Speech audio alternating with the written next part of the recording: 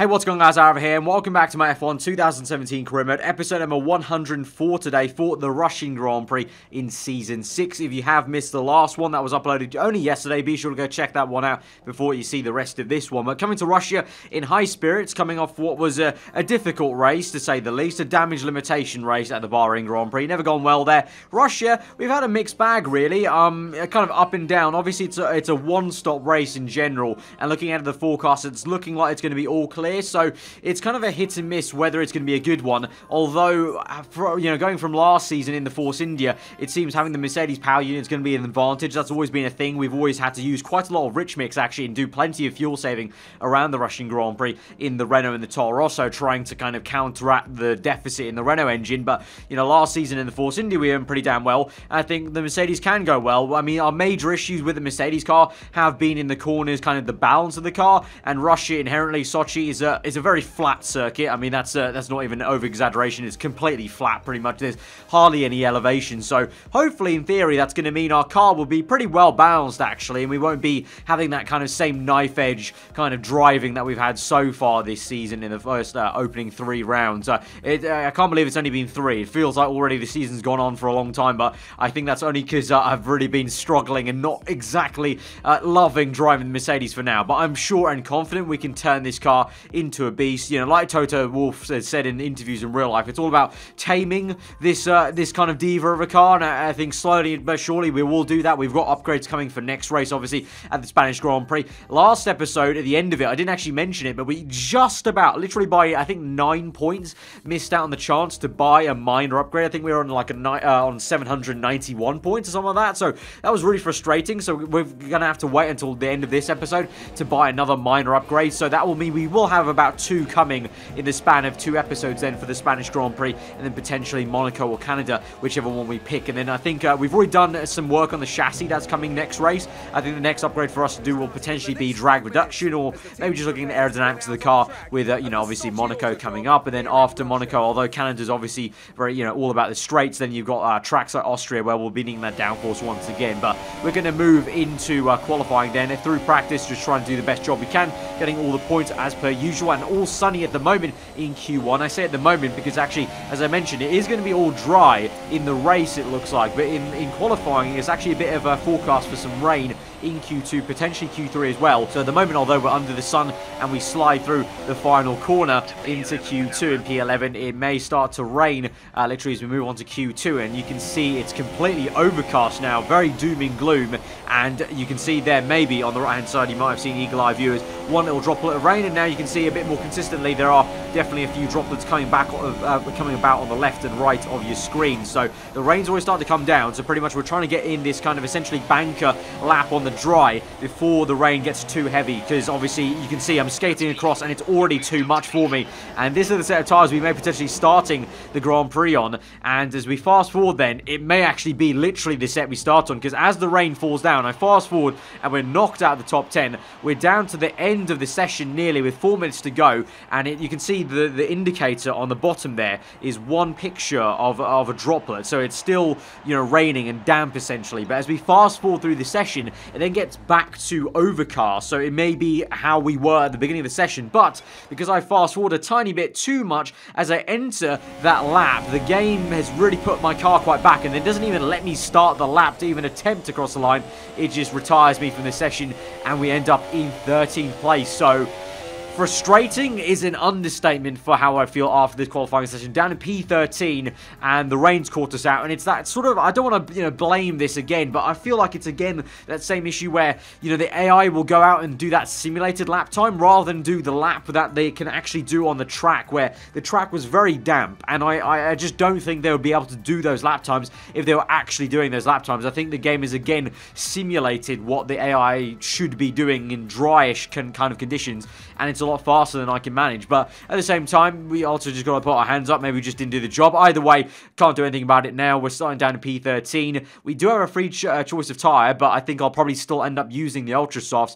Daniel Ricciardo once again getting a Red Bull pole position. So the Red Bull guys have been very good, although of course it's been 2 out of 3 wins on the in the first 3 rounds for Sebastian Vettel. So the Red Bull guys haven't exactly got it done and away from their front row lockout. So we'll see how it goes for this race. And again, Ferrari may go well with their engine power, although technically Red Bull have caught them up in the engine development. And then these guys, Renault, obviously, they've been really underperforming, I mentioned that, and they went well last season, the last few seasons here at Russia. Obviously, we helped them massively in Season 3. And finally, Hamilton actually got onto the front row of the grid, so even more frustrating from my side of the garage in terms of where the pace seems to be, at least over one lap in the Mercedes car. So let's just go to the grid, and then we'll see how we go in the race, and hopefully it's going to be a bit of a comeback. We're almost ready to go then, and this is what the starting grid looks like for today's race. It was a good showing from Red Bull in qualifying, and Daniel Ricciardo starts from pole position, and it's Lewis Hamilton alongside. Looking down the rest of the grid, we have Raikkonen, Vettel, Max Verstappen and Ocon, Perez, Palmer, Massa and Fernando Alonso, Kvyat and a Mercedes, Kevin Magnussen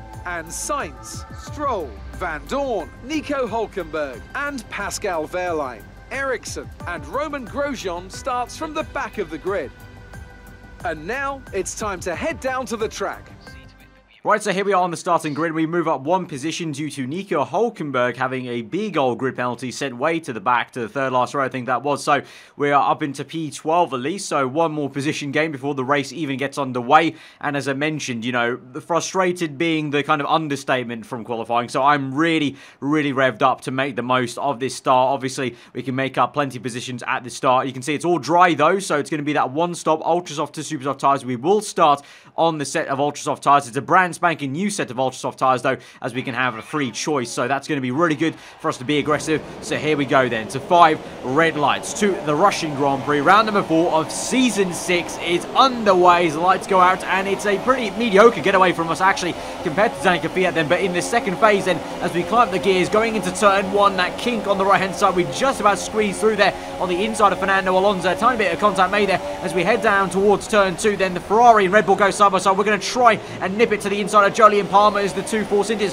try and overtake Sebastian Vettel. Ocon gets squeezed out by Sebastian. We're going to try and go the long way round on our former teammate Sergio Perez. It's going to work, and it might work on the second Force India, and a third car even down the inside. Very close stuff on that, almost off camber corner somewhat. And myself and Vettel have just about kept it side by side with no contact made into the next right-hander, then going to squeeze off Vettel. We've got the advantage. We've got half a car ahead, so we can squeeze them out on the curbing, and we're up into P5 then, and now we're already up ahead looking towards the back of our teammate Lewis Hamilton, who's really dropped it off second place. He's down to P4. A great start then for Kimi Raikkonen. So the irony of me saying last episode that it looks like Vettel's AI's improved with the patch maybe, it's Raikkonen leading the way, and the two Red Bulls squabbling over P2 and P3. Verstappen right around the outside of Ricciardo, and it's a great little battle between the two Red Bull guys. Slight bit of contact made even into turn 3, so it gets a little bit hazy and frosty between those two, and they lose some time, and Raikkonen's going to benefit from that. You can see actually they've lost some even more time, so much so that myself and Hamilton have closed up, and we definitely both look a lot closer. I'm a lot closer to Hamilton here, and on lap 4 down the back straight, it's such a big toe here with DRS open down the inside. A little bit of an early brake to make sure we don't lock up though, and we're going to get it to the outside then, and that's a very, very nice move, very slick move and satisfying move on our team at Hamilton. We're up into P4. So after a last episode where Hamilton pretty much slapped us at Bahrain, let's be honest, he got second place there and pretty much dominated us. Really nice to see that we can overtake him there with ease actually, and using the DRS to good effect in that slipstream there. Now we move later on into the race. Stoffel Van Dorn's got a huge issue here. He's in last place, and that's going to hold up this man Raikkonen in the lead now. We ride on board with him, and you can see even though the blue flags are out, he's definitely getting held up majorly now as Stoffel goes very slow, and you can see there Verstappen right up Kimi's gearbox there. So both the Red Bull cars have got within a second now of the Ferrari. So the top 3 all separated by 1 second. You could almost throw a blanket over them, as the McLaren really does not help either of them. That really helps us actually as we swing through the final corner then. Van Dorn still going slowly. We catch a tiny bit of a toe there as we shimmy right, then back to the left, and we're going to try and just look on to chase after these guys. Meanwhile, they're going to squabble, and it's going to be Verstappen on the right-hand side to the inside for turn 2. Raikkonen, what can he do? Can he defend for first place? Bit of contact made on the right-hand side, but no, Verstappen effectively just shoves him off there, and now Ricciardo may have a little pop into turn 3. Could he maybe have a good enough slingshot maybe to go down the inside or the outside for the next corner? No, he won't, but you can see right now we've rapidly closed up there, and now I'm in shot with about half a second behind Ricciardo, so this has really helped us out. Traffic so far has been our biggest friend so far at the Russian Grand Prix. Now as we move on to lap 9, down the inside of Ricciardo, he's unable to make the move on Raikkonen so far. A bit of contacts made on the left-hand side, but we barge it through, and we're up into P3 now, so you can see what I mean. I was very, you know, ramped up for this Grand Prix. I was feeling more angry than anything, really, to be honest, after the job in qualifying, and so I was really ready to just attack, go full on, and yeah, a little bit of contacts made there with Ricciardo, but it was very close up there, making the move, you know, down to that very heavy brake zone, with Raikkonen also ahead of us, locking up somewhat, so close stuff there, but I think fair enough, and we're up into P2 now, as Raikkonen makes his pit stop, myself and Verstappen continuing on, and we're going to effectively try the overcut strategy. Now, Russia, bit of hit and miss really with the overcut versus the undercut. I can't exactly remember from previous seasons which one's been the better one, but all I know is, in terms of the gap to Verstappen, I felt like it closed up a little bit in that next lap that I went on, so I think we kind of had some good pace, and hopefully we'll come out ahead of not only Ricciardo, but also Raikkonen, so that would put us into a net P2, although I think there's going to be a few other midfield cars that are yet to make their pit stop, so it won't actually be P2 on the road quite as yet, but we come down the pit lane then, Verstappen's in with us, so we are definitely going to be at least, you know, behind Verstappen. It's just going to be whether Raikkonen's going to slot in between us here. So here we go, down the pit lane, let's go back on board and see. So P5, Verstappen P4, and you can see Stroll is the car behind us. No idea where Raikkonen is at the moment. I would be astounded if he's jumped both myself and Verstappen, so I think that is us up into a net P2 then. So now we're looking on to the second phase of this Grand Prix, and a replay here of Danica Fiat, the Toro Rosso car, going through into Sector 3, and an engine blowout for him as Verstappen closes up on him, and that's going to throw out the full caution yellows, and eventually he's going to throw out a full safety car as well. So that is going to be a retirement for him, and it's going to close things up quite interestingly enough, actually, because now we have a really good chance to attack Verstappen on the restart here. You know, you can see this gap we've got at the moment is going to close up on the safety car restart. And on the jump, you know, as we go green, we're going to have the best chance to possibly get into the lead this Grand Prix. You can see Stroll, Raikkonen, and the likes of Hamilton not even there on the left-hand side quite yet. And it's going to be Magnussen who's going to actually lead the way of this race. Verstappen up into P2, myself P3, Palmer is in P4, so he's somehow jumped Raikkonen and Hamilton then for P3, effectively. A net P3, is obviously Magnussen's eventually going to come in, but here we go, we've gone green, and we're already going, and so you can see here, from now on, we can overtake Verstappen. It's green flags, and so we're going side by side with Verstappen down the inside of the second last corner and the last corner now, and so close, even banging tyres on the left-hand side. Absolutely awesome little jostle with Max Verstappen, and down the inside for turn 1, that little kink, we're going to get it, and Palmer, look at that, Julian Palmer might get into second place here, so Verstappen not only is going to lose the lead, he may go down to third place, effectively, of this Grand Prix eventually, as Magnussen will eventually come in, of course, but the two guys behind us still battling away through turn 3, and Palmer is just about going to get it, so the Renault up into P2, fantastic stuff for him, and so we move on to the end of lap 15, still chasing after Magnussen, so he's actually had some decent enough pace to still keep it ahead for this long, but now I feel like we should be able to get this through the final corner then, up into Rich Mix. DRS is enabled now, so we'll have that rear flap opening, and so down the main straight we should be able to get this into turn 2, so we'll get in the slipstream here, and then this will be the actual official lead of the Grand Prix, no longer just a net first place. Down the inside, close stuff there. Magnussen, to be fair to him, still kept it well under the brakes, but eventually we will get that on the exit into turn 3, and we're up into first place, and so now the job is just to keep this head. We've got 7 laps remaining now as we move on to lap 20, and the job is simple. We've just got to try our best to defend from Julian Palmer and Max Verstappen, and potentially Daniel Ricciardo, who's still just about there in P4 behind Verstappen. But you can see on lap 20 actually into turn 2, not actually being pressurized at the moment by Julian Palmer, so for now things are actually quite calm, but you know, we're not using rich mix, we're still saving a little bit of fuel in the back pocket, because I feel like Palmer will come back to attack eventually, and literally as I speak about that, on lap 23 that's what he's doing, and that's why we're in rich mix, although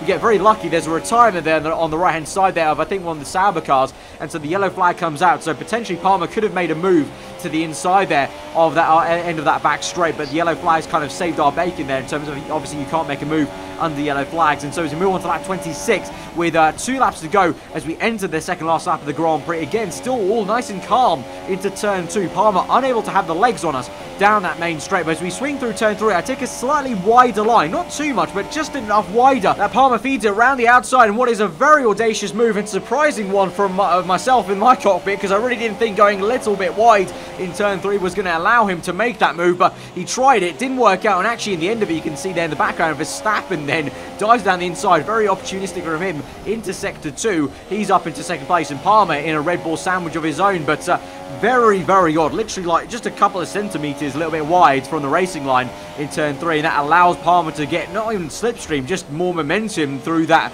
tighter line of his, and tried a very, very audacious move, but obviously didn't work out. And now down the back straight, Verstappen is going to have a chance here with DRS. We're going to have to go defensive to the inside of the corner, so he's on the left-hand side of the circuit. We're going to brake a little bit early to make sure we don't lock up, but that's going to allow us to keep the momentum through, crucially. And so as you go around the outside then of the next left-hand, a tiny bit of contact made. There's the hand of anger goes through, and it's actually a really nice battle as Verstappen's still there, but into the chicane on the second part of the chicane. It's a very off-camber chicane, and we're able to get that through. Just, you know, brake a little bit later there, get the car wider on purpose on that entry, and we're going to keep P1 there. So into the last corner then, on towards the last lap of the Grand Prix. This could be it. This could be the one. Us taking this home, this race win, our first race win for Mercedes. Let's see. Verstappen's going to have one more chance, I think, maybe one of two on this lap. Let's see as he goes down the inside of turn 2. We squeeze him hard, but we go back to the racing line. We go to the wider line. We're going to straighten up the car a lot faster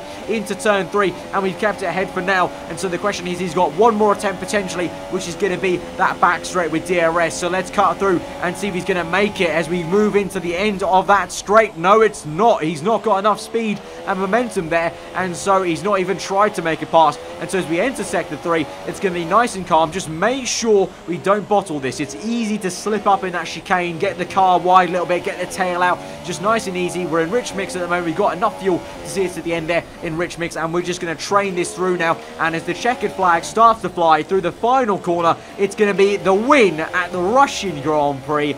So satisfying, and just so worth it after a miserable day in qualifying. A really tough race last time at the Bahrain Grand Prix, but Toto Wolff is happy. I am very happy as we brought home Mercedes AMG's first win of this season. It wasn't Hamilton after it really looked like in the first 3 rounds Hamilton had the measure over us.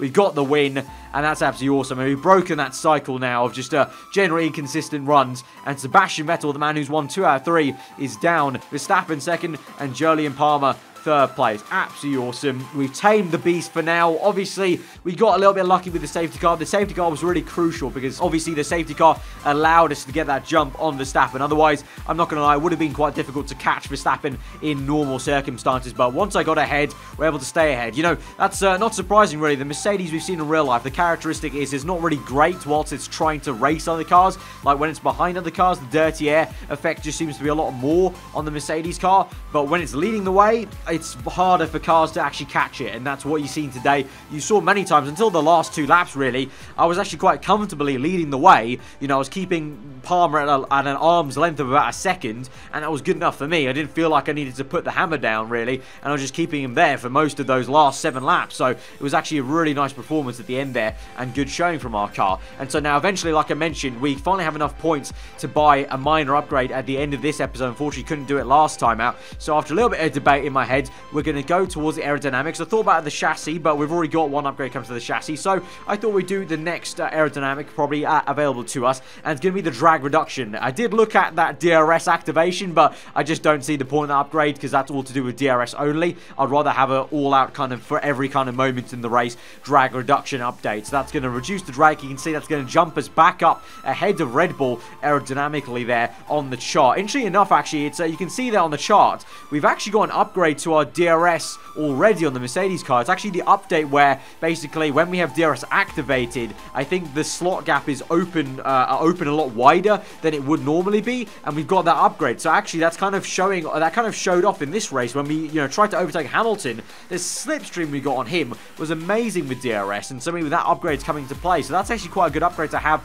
in the kind of banker for later on the season where maybe we're fighting cars a little bit harder for race wins, knock on wood, hopefully. But guys, if you have enjoyed this episode, smash that like button. Let me know what you thought in the comments below. If you're around here, then do get subscribed for weekly Formula 1 content. I've been aarava. Hope you enjoy the rest of your day. I'll see you guys next time. Goodbye.